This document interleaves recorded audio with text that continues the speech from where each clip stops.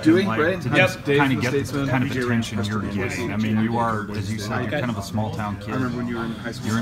You're in a relatively small market program right now, and yet you've got people saying you might be the best quarterback coming out for next year's NFL draft. You know, the attention at school, I'm glad the University of Wyoming is getting a lot of attention with it as well. You know, Coach Vegan and Coach Bull, they helped recruit and helped you know, produce Carson Wentz at North Dakota State, and now they're becoming known as these quarterback guru finders sort of thing. So hopefully, you know, that helps some recruits, you know, find the University of Wyoming and you know, changes their opinion on what Wyoming may have been and what it's going to be. And I think this program is going to be an up and coming Mountain West team for the next few years. How do you juggle all that and not let it be a distraction to what you and your team need to do this season to be successful? Well, I mean, I know that last year we went 1-4 in our last 5 games, and yeah, that really motivates me. I'm focused on winning football games, and you know, we've put in the work, and we're extremely excited to go out and show what we've